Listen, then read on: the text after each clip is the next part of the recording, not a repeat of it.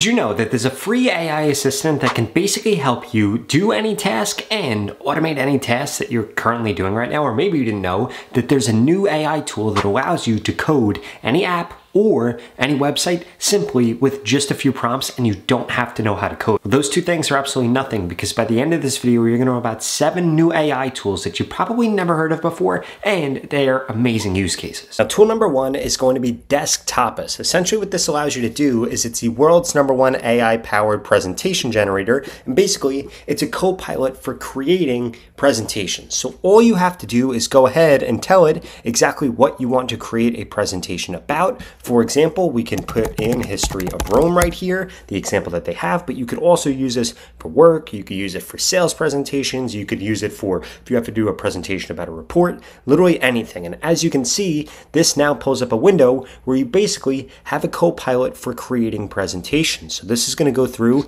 and this is going to outline this right here. And I'm going to suggest that we actually make some changes. I am going to come in here and I'm going to say, can you please talk more about what happened after Rome at the end? Now what this is going to do is it's going to go through, it is going to adjust the presentation outline, and basically this is my co-pilot. Now instead of me having to create 3 new slides, what this is going to do is this is going to now focus this on exactly what happened after the fall of Rome. Now what we can do from here is you can continue to theme selection, and from here you could pick the theme that you want and you can see exactly how it looks. You click generate presentation and boom, this is going to go ahead and actually create that presentation for you. But that was just the first AI tool that you needed to know about. This next tool is going to allow you to crawl basically any website. Let's say, for example, that I had a competitor for my e-commerce business that was bl101.com. What I could do is come to this next tool and tell them that I want to crawl their website in order to figure out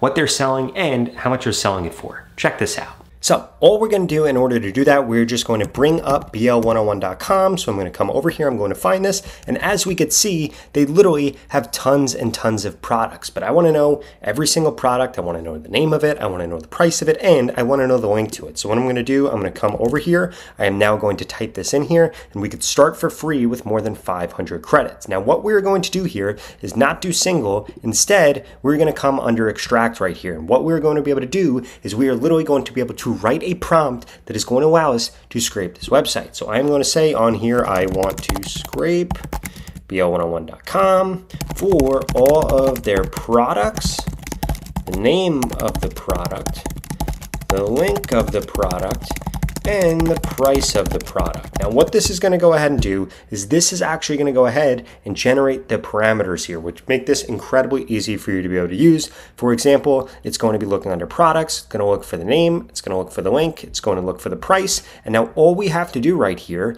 is just simply come in and tell it to run, and boom, this is going to go ahead and actually do that. Now while it's doing that, I want to fire up a ChatGPT window also, because we're going to take what it exports right there and give it to ChatGPT, and this is going to make us a really cool spreadsheet that we are going to be able to use. Now this is going through and actually extracting all of this different data, but once it's done, you're going to be mind blown here. So this is actually done right here. This has gone through and gotten a bunch of their products. So I'm going to come over here, I'm going to copy this, and I'm going to say, please turn this into a spreadsheet. And then we're going to paste that JSON data right there, and boom, this is going to go through and this is going to create us a nice formatted spreadsheet based on all of that different data. So then you can do this for one of your competitors or any use case like this.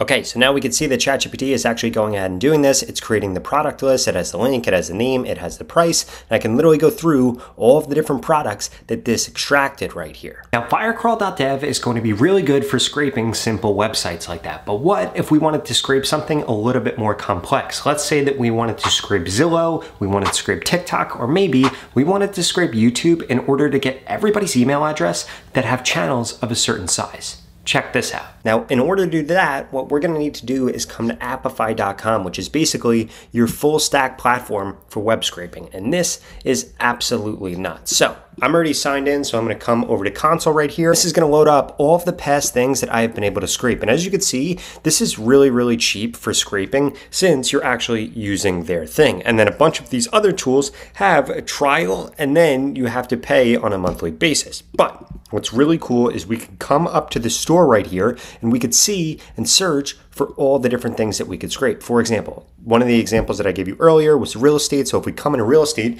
this will now show us a Zillow detail scraper, a Zillow search scraper. They have it for realtor.com. They have it for Expedia. They have it for a bunch of different other things. Or maybe if we didn't want to do that, we could come back over it and see all the things that I have run before. And by the way, you could have a bunch of these running at once. You could save tasks, and you can even schedule out tasks for the future. So if I come into actors right here, you're going to be able to see all of the past things that I did. For example, I did this Instagram API scrape right here, which was pretty cool, and we could see my past runs. Now, what I had this do was I came into the input right here, and I gave it a bunch of different Instagram channels that I wanted to scrape, how many results I wanted, the days that I wanted that from. For example, I want their post from the last 7 days, and I specified that I wanted this to scrape only Instagram Reels. And now look at the output that this actually gave me. If we click on this right here, you'll be able to see that this pulled all of my competitors' posts, and I could see exactly what the link was. I could see how long the videos were. I could see the date that they were posted. I could see how many views they got, and this is incredibly helpful for me. Now, let's say that we didn't want to do that and we wanted to do something else instead. If we come back into runs, we could see the TikTok run that I did right here. Now, if we click on this right here, you are going to be able to see this incredible thing. So what this did right here was we came into search and we added search for a bunch of different things that were trending. And then if we come under runs right here, this basically did the same exact thing. It went through and then pulled all of the trending posts, how many shares they got, how many plays they got, how many comments they got, the duration, the type of music that they used on it, the original page, and this allows you to find trends on all these social media platforms. Again, you could do this for so many different use cases. If we come back over here into actors, it is absolutely insane how many different things they actually have up here. And some of these are free, some of them have a trial, and some of them you have to pay for their different uses. But again, you come into lead generation, there are a bunch of ways for you to be able to scrape things off of Facebook or LinkedIn or Google Maps. This right here is nuts. There are still 4 other tools that you need to know about that are going to allow you to code any app or any website that you want, automate certain tasks that you do for work, and 2 other cool use cases that I'm going to share with you in just a little bit. But before we get into those, I need you to smash that subscribe button if you want to stay up to date on the latest and greatest AI tools and exactly how to use them. Now, this next tool that I want to show you right here is going to be Replit. This is mind-blowing. This is going to be the future of coding. This is going to be the future of building software. This is going to be the future of basically everything on the internet. So if we come over to Replit right here, turn your ideas into apps with AIs, you could create a website for your dream business, a habit tracker to reach your goals, an educational app, or anything that you actually want to create. And all you have to do is sign up here. Now, I'm already signed up, so I am simply just going to log in. And then as you can see, you literally just chat with this thing right here. And you can see all the different apps that I have gone through here and created. For example, I created a YouTube transcript extractor. I created something to come up with different titles for YouTube videos, a comment crafter, actually as a Chrome extension that would respond to different comments that I get across social media, and a bunch of other things. But if we come into create app right here, you can create it with a Replit agent. You could choose a template, or you could import from GitHub. For this sake, we're going to just create this with the Replit agent. So I'm going to say, I need to build a lead form that captures leads for my AI newsletter. Now this is going to go through and this is going to build this. And by the way, you have different prompt ideas here, different integrations here, and so much more. So we're going to click on start building. Now watch what this does. This is like talking to ChatGPT, except it is your own personalized coder. So right now, this is simply just reviewing this message, but watch, it is going to start building and it is going to start showing us exactly what this tool and landing page is going to look like. And again, I'm using a pretty simple example here, but you could get this to build out tools. You could get it to access APIs, build you a database, do all this stuff. So this actually built this plan right here, and we're going to have an email verification system. We're going to have an admin dashboard, and I'm going to not have that, not have that. So we're going to approve this plan. It's going to get started. And as we could see now, it's building it on the left-hand side right here, and it is going to show us exactly what it looks like on the right-hand side here so that we can actually mess around with it, see if it works. We could come over here and deploy it when we're ready to. And guess what? You were able to do all of this incredibly quickly. And this will even debug it if it doesn't work. So let's wait for this to finish, and then I'll show you what that debugging feature actually looks like. Okay, so at this point, what is going on here is it says that there are different changes that I can review. So now this is actually going to show me what this looks like. And then I'm going to be able to mess around with it and tell it if anything is broken. So as you can see, it's taking a screenshot before it starts to present its results to me. And then it's going to give me some different things. For example, how do you like the lead capture form? Please check if you can enter an email, submit the form, do all of this. So let's try doing this right here. I'm going to put in this random email address. I'm going to click subscribe, and boom, it looks like it worked. And now what I can do is I can say add in a database, and then I will be able to actually access the database here. But as you can see, it literally built a working website with a success pop-up when something was successful there. So here it says we created a database for you. You can manage it here, and you can literally come into your databases here. All the other tools, you have a web preview, you have the console, you have your progress, you have your assistant, you have your agent, you have all this other stuff going on here. And as you can see, this is doing all of this for you. Now, if you thought that was crazy, this new AI assistant that is free is really going to blow your mind. Now, what I'm talking about is going to be using Convergence.ai. Essentially, this is your AI assistant for completing daily tasks. They have a bunch of different templates down here and a bunch of different tasks that this could do. For example, we're going to come over here and it says, hi, I'm Proxy. What can I help you with today? So as you can see, I logged in here and we could see a bunch of different tasks that it has done for me in the past. And you can go through a bunch of different tasks through here. So for example, let's say something along the lines, if we come in here, we could see that I asked this to find me the top 10 trending cryptocurrencies today that have the highest percentage gain. So we're going to actually redo this task so I could show this off to you. So I'm going to go ahead, I'm going to ask this to do this. And as you can see in this proxy view, it is actually going ahead and it is acting. So right now it's thinking, and then it's going to start going through all these different steps, and we're going to be able to see it within this proxy view. Now, if you did something that it needs you to then log in,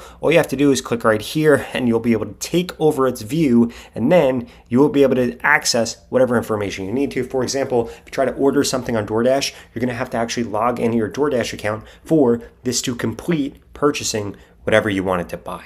In addition to that, if you come into this scratch pad right here, this is where you could write down a bunch of information that you want Proxy to know across multiple sessions, because otherwise it's basically going to restart in every session that you give it. So as you can see, this actually went through and pulled all of the different top trending coins for today that have grown the most. And we could see that the task is completed. Now, we could do a few different things here. I could share this with other people, or I could automate out this task. So let's say that I want this to happen every single day. I would name this, I'd put a date and a time, I'd put the frequency, I'd put the time zone, I'd click create automation, and this would go ahead and do this for me. Now, in addition to that, guess what else you can do?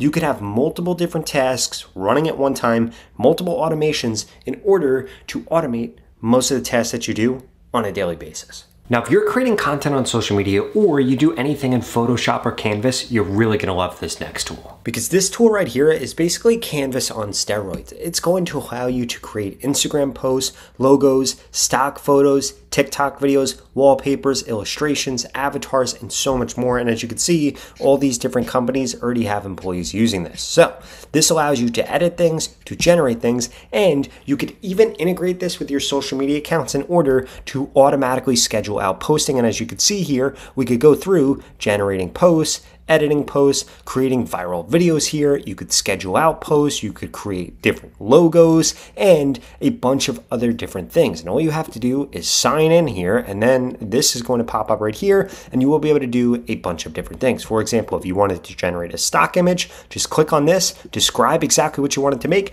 and boom, it's going to go ahead and create this. And this is going to make your video creation 100 times easier. Social media content creation 100 times easier. And this is one of the most powerful AI tools that most people don't know about. Which brings me to the last and most important AI tool that you need to know about, and that is going to be Hugging Face's new Spaces. If you don't know what this is mind-blowing because it basically gives you access to over 500,000 different AI tools, and hundreds, if not thousands of them are being added every single day. Now, all that you have to do in order to access this is just come to huggingface.co/spaces, and this is going to be the AI app directory, which is mind-blowing.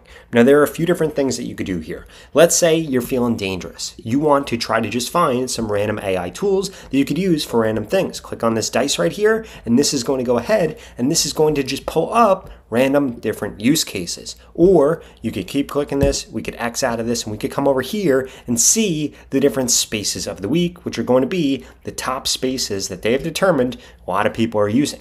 You could also come over here and find a bunch of different use cases, or you could search for different use cases. Let's say that I wanted to make an AI voice. I'm going to type in here AI voice, and this is going to bring up a bunch of different tools that people have created. And you can sort by trending, most liked, recently created, recently updated, or anything like that. And what I would strongly suggest that you do is you need to make sure that it says running. It doesn't say sleeping. It doesn't say that it's broken, and it doesn't say anything like that. You want to make sure that it's running, and ideally you want to use the tools that have the most hearts under here, because that is a good sign that the tool is actually going to work. And then all you have to do is actually click in, and boom, you'll be able to access the tool. Now, if you like this video, you need to watch this video right here, because Perplexity just dropped a deep research feature. It is 100% free, and you don't want to miss it.